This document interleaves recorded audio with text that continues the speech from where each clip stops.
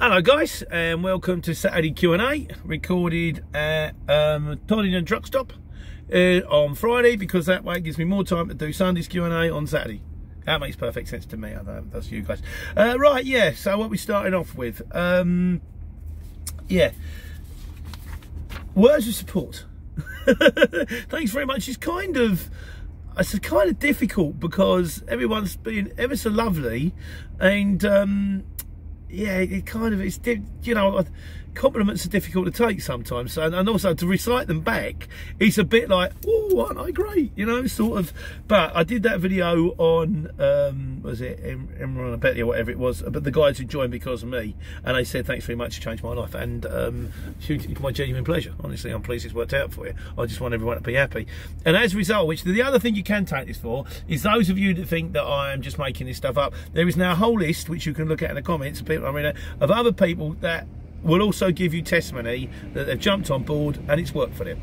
So Mark Laughlin says he gave it a go because of me, and I know he's doing all right. He's a tramping guy who does like one job a day. He's right. Danny Boyce says keep him coming. He's I don't know if he joined because of me. Ian Woodward said he didn't join me because of me. But once he got on board, he got me on Google. And he says the advice has helped. I think a lot of this comes up a lot. He said the advice has given him confidence. I think the thing is, when you start off, and I still remember what it's like, that rabbit in the headlights, haven't got a clue what you're doing, and you're going to do it anyway. You're just going to have to work out the hard way. And I think if there's someone along the way who can just sort of give you a few pointers that can help you avoid a few pitfalls, hopefully that's what I've done, and hopefully it's helped, like, you know. BTH Transport says keep it up. Thank you, mate. Jason Burke, my hero, says good on you. And he says don't be soft. He says one day we'll meet and shake hands, or bump elbows, or have a pint. I'm going with the latter on that one, Jason. I think have a pint sounds the best to me, like, you know. So, and as for don't be soft, I can't help it. Nima Transport says I'm a good soul, thank you. Gold member says life is short and it's nice to be nice, and he's dead right with that one, absolutely. Bootneck says, I'll wind this up quickly, what goes around comes around. Yeah, I think you're right there, mate. Definitely, after the karma thing, I think karma works. I think karma's a long game. You don't expect it to happen to you instantly. But, you know, if you kick them on the way up, they'll kick you on the way down. They say it's two ways to top in politics. You kick your way up, or you crawl your way up. If you kick your way up, you'll get kicked on the way down. If you crawl the way up, you're still crawling. I think there's always a third way. I think you can be, you know, you can. Some people just get there just by being nice and being good. I think so. And not being good, you know, being good at it. Not that I'm that good at it, but there you go. Glue Eugen says you're a gold mine for those starting on the CX. He said, but he still can't see how anyone can make money in anything less than a Luton van. I always said Luton's were the way forward, but then we had a whole pile of testimonies only recently to people that were running a small van and doing it. And also bear in mind, it's all about expectations. Not everyone's out there to be a millionaire. Some people kind of are just happy with the potter around. You know, get out there. And Van on a Run says Diamond Geezer. Thank you, Van on a Run. He's got his own video. Oh, there's even more on the other side. Sorry, Michael Sumner. He says he joined the CX. Right now, I like this one. He says, I joined the CX after being made redundant. He says, yes, career work can be hard and frustrating, but he's enjoying the freedom and the open road. And he wouldn't change it for anything. He said, thanks for the vids. My genuine pleasure, mate. If it's worked, that's all I want to hear. That's fantastic. Oh, and Dave Tutt, I believe this is the guy speaking up to me in Scotland. I'm not sure if that's you, Dave.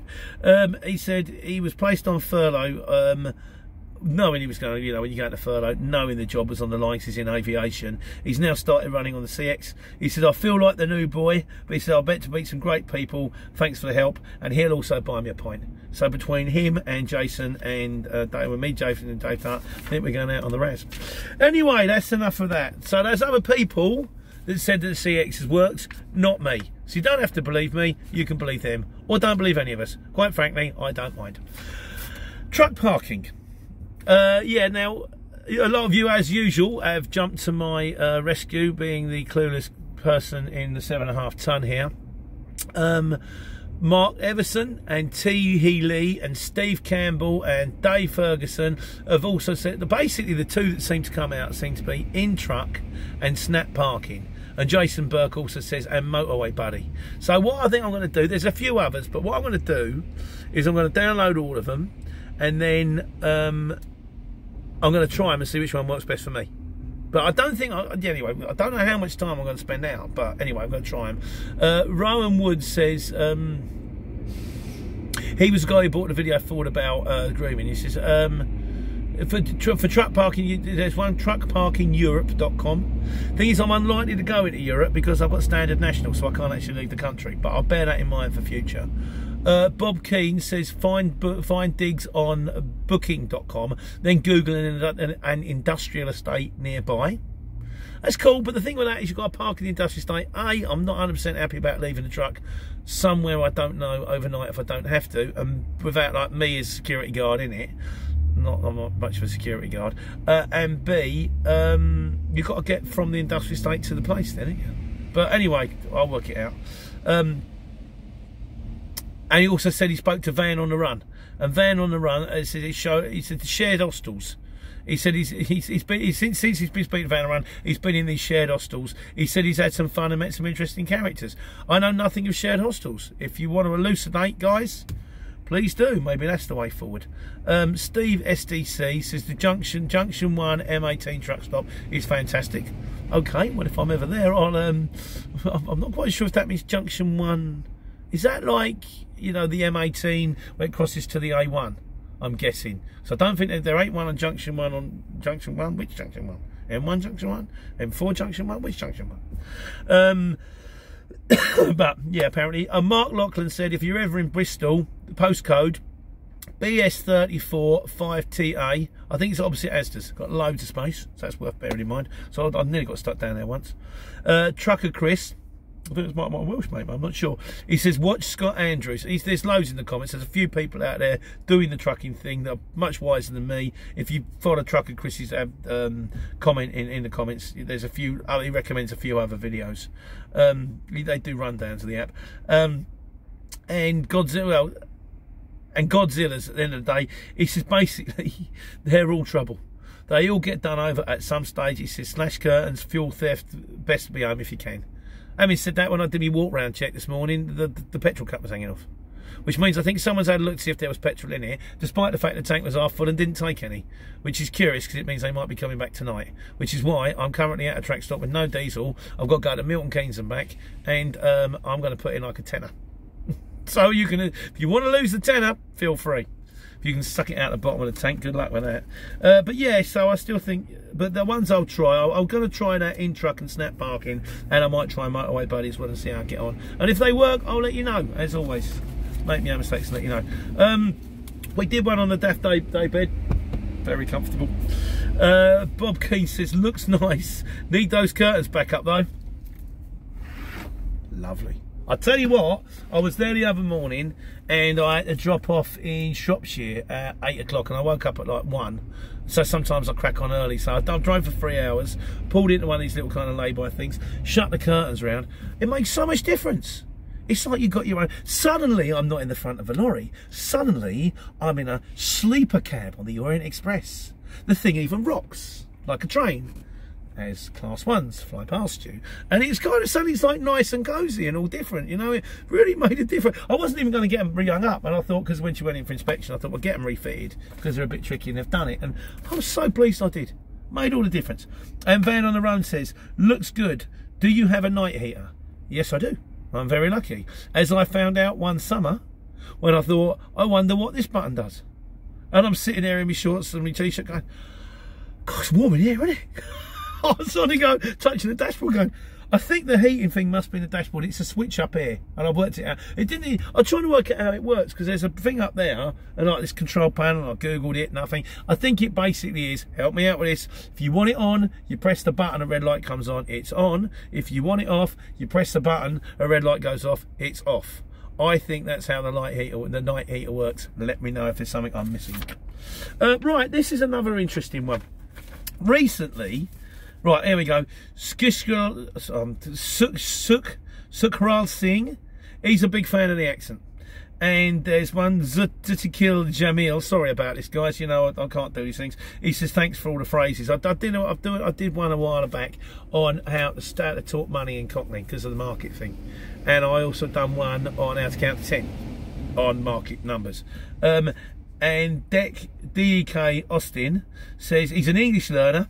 He says he finds my accent difficult to understand, but I love it and I want to practice it. He wants to listen to it for his practice listening. So when he gets on, you know, on site, when people don't speak proper English, they speak English like me, it helps him. So what I might do, guys, and I've said about, I've threatened this one before, I might do a couple on the Cockney thing. Now the thing is, I've put it off because I'm not a real Cockney. The closest I ever got to my grandma was she was born in Bow, but that doesn't make you a Cockney, but we'll come to that another day. But one of my biggest scoring videos is one on, you know, on the accent thing. And I've looked on YouTube, and there are people out there doing it, but they're a bit slick and they're not a bit like me. I will probably have to enlist my mate Dave the Chris on this one, because he's proper South London, whereas I'm kind of Mockney from Luton. But anyway, we'll come. So if anyone you get these videos cropping up on the accent, and it's of interest, no interest to you, just don't watch them. It's fine. Please don't pay me no mind. It's just that trying to get yourself more subscribers, trying to get yourself out there, and it's just a bit of a laugh. So that's kind of the size of things. So that's it today. And in conclusion, we've got from Stealth Wealth says it's official. The red arrows are now on the CX. I'm thinking maybe make my way up to that, because we did a video recently when the red arrows flew overhead, and I'm thinking, well, first of all you do your class 2, then you get your class 1, then it's pilot's license, then it's jet fighter pilot's license, and then it's aerial display. By which time I'm going to be well into my 60s and with no eyesight. And I'm a bit beta fit in one of them little cabs, but I'll think about it. Steve SDC says, on the truck parking thing, where to park, he says, watch where you park. Unintentionally, I parked in a couple of dogging spots and seen things that scared the life out of him. Scarred him for life, rather. As Jason Burke says, if it's rocking, don't come knocking.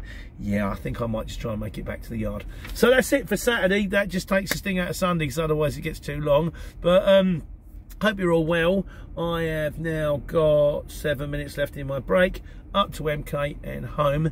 We got delivery of the new truck today, and we got a geezer starting in it. Everybody, if I didn't get back to you, whatever, you know what it is. But yeah, I think when we're up and running on 3, that's me done now, because I've only got 3 on my operators. But we just see how that works out. And in the meantime, let's hope it works, and then we can take care, take money.